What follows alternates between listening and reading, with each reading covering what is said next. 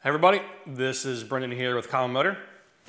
It's common-motor.com on the internet, and today we're going to show you how to test and troubleshoot your stator coil for the Honda 175, 350, 360, and 450 family of motorcycles. Stay tuned.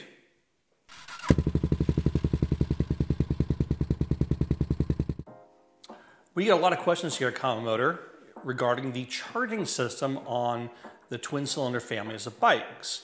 Now, this system is a single phase permanent magnet type charging system.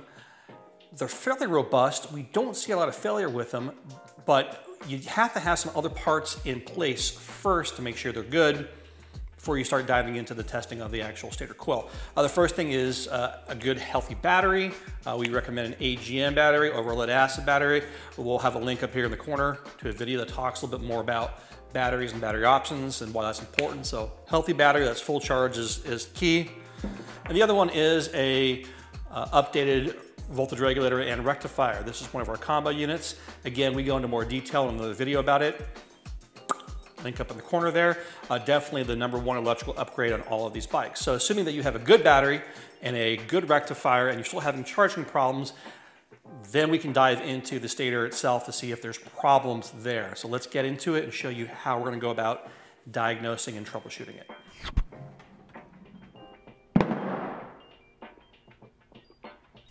The physical charging aspect of the system is basically two different components. One is the stator coil itself, which is this guy or this guy. This is one off the 350 here.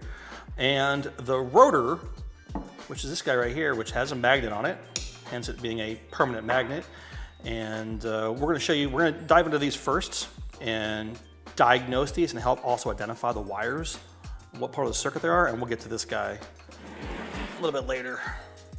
Okay, here's the stator coil out of the bike here, and we have 3 wires coming off it. Now, typically, we have a white wire, a yellow wire, and a pink wire, as you can see in our diagram here on screen. And this kind of shows how the stator system is structured electrically. However, someone has gone in and repaired this at one point, flip it over there, and they have changed all 3 wires to the same kind of reddish color wire. So I don't really know which one is which as far as what's hooked to what in the charging system, but I can figure it out with a multimeter. So not only am I going to be able to figure out this, but I also will check for continuity through the system to make sure there isn't any broken connection throughout the entire circuit. So we're testing 2 things with one test. I got a digital multimeter here. I have it set to ohms. I have it on the very low ohm setting. And we're going to take some resistance values. To perform the tests, first thing I'm going to do is I'm going to test my meter, make sure my meter is working and see what my residual resistance is in the meter. So it's about 0.2 ohm, just to know that there's a value there. The meter has its own resistance value. And I'm going to try to find the 2 wires that have the highest resistance reading out of combining the 3. So let's start with this one here. I don't know what that one is, and maybe this one here. Let's see what we get.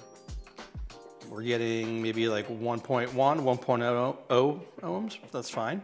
I'm going to keep this one touched. I'm going to go to this one now. 0.5 ohms, so that's definitely less. And then let's test this combo. 1.3. So we're at 1.3 here. We're at 0.5 here, and we're at 1.1. All right, since these 2 right here give the highest reading at 1.4, 1.3 ohms, that tells me that these 2 are the white-yellow wires, and this one is the pink, which is the common. So pink, white, yellow. Now you're like, well, which one's the white, which one's the yellow? It doesn't really matter, but we can actually figure it out because these should be combined. You can reference our white-yellow wire mod video where we go into the headlight bucket and do that, but just for sake of identification, let's do that. So the one that has the higher resistance of the 2 combos, so we know this is our pink, and this one was 0.5 ohms, and this one was, again, 1.1 ohm. So this is going to be the yellow. since this is the primary charging wire, and this one's going to be the white secondary charging wire, because this one has, again, more resistance, and this combo has the least resistance in reference to the pink, which is our common. So pink, yellow, white, all based on resistance readings, and we got readings through the whole coil, so it says the coil has full continuity through it, so it should be good to go.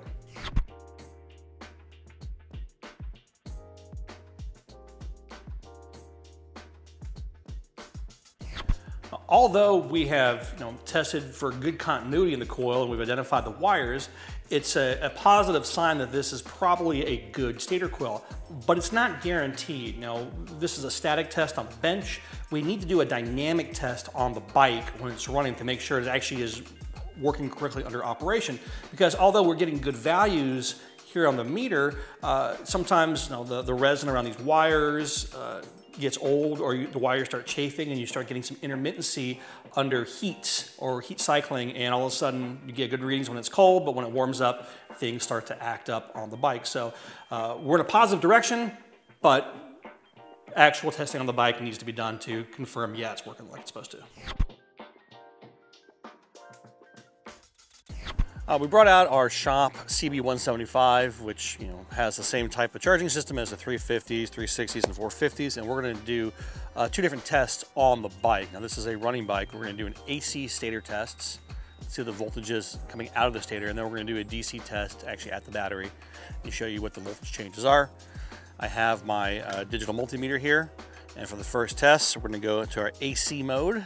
At this point, mine goes to 200 in that range. And what I've also done down here is this is my plug. Get that out of the way there.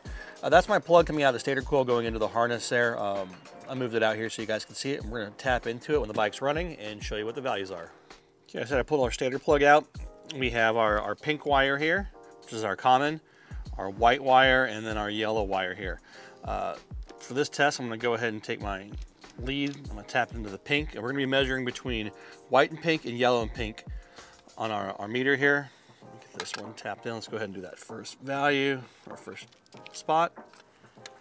My meter is set to AC. I'm going to turn it on, and we're going to fire up the bike, and we're going to be looking for somewhere in the neighborhood of the high teens to low 20s AC signal coming out of the stator here on the meters at 5,000 RPM. So we'll come up here, put the meter there, turn the bike on. That.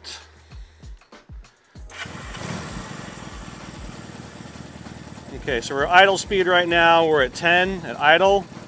Let's bring it up to like 5 grand.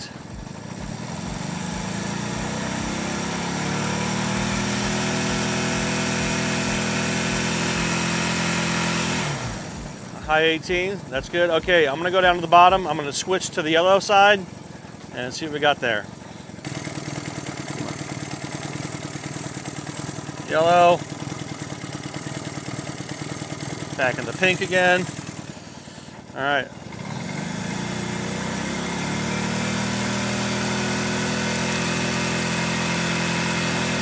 Around 18.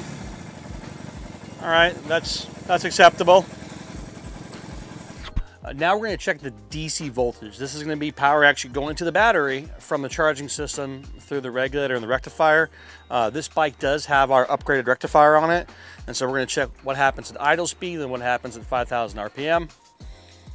On the meter here, turn it on. We're going to go to DC volts right here, which is the line of the little dashes. We're at a 20 volt range.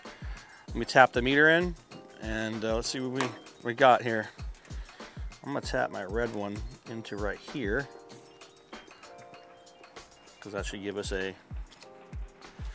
Let's just see what our static voltage is right now at the battery, not even bike running. So we're doing a static check on the battery right now, not on, so we're at 12.68 volts, so that tells me my battery's good. If we don't have a good battery, this check is kind of worthless. All right, let's turn the bike on. Keys on, power. And we're running. At idle speed, we're at 12 and a quarter. Running, that's all right. And bring the RPM back up to 5,000, so we can get to here.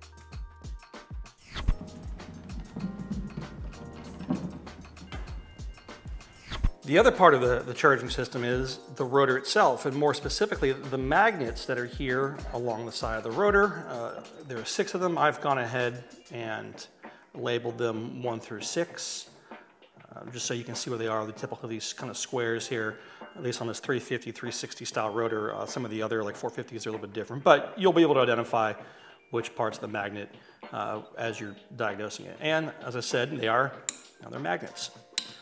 Now, I don't really have a rocket science quantitative test for this, but sometimes on these, one of the magnets or 2 of the magnets gets weak with time, and that causes charging system problems. And so probably the easiest way to test this is to have something kind of heavy like a hammer, and I'm just going to touch the end of the hammer to each magnet.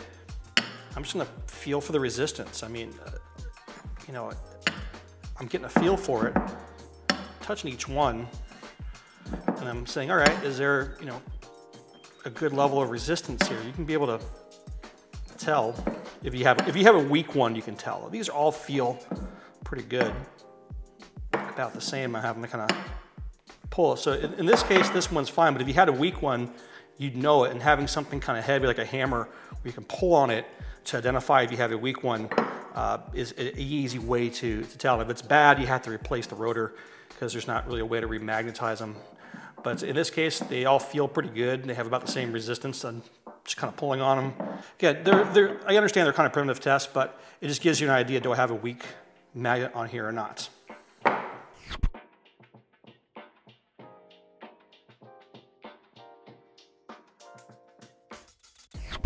All right, so that does it for stator coil diagnostic testing, rotor testing, etc. I hope this video has been helpful, help you figure out if your charging system, or at least its components of the charging system, are working correctly on your bike, and keep your bike and battery charged and down the road. As always, this is Brendan with Common Motor, common-motor.com on the internet. Make sure you follow us on Facebook and Instagram, subscribe to our newsletter via our website, and subscribe to this YouTube channel down below. And don't forget to ring the bell. We'll see you next time.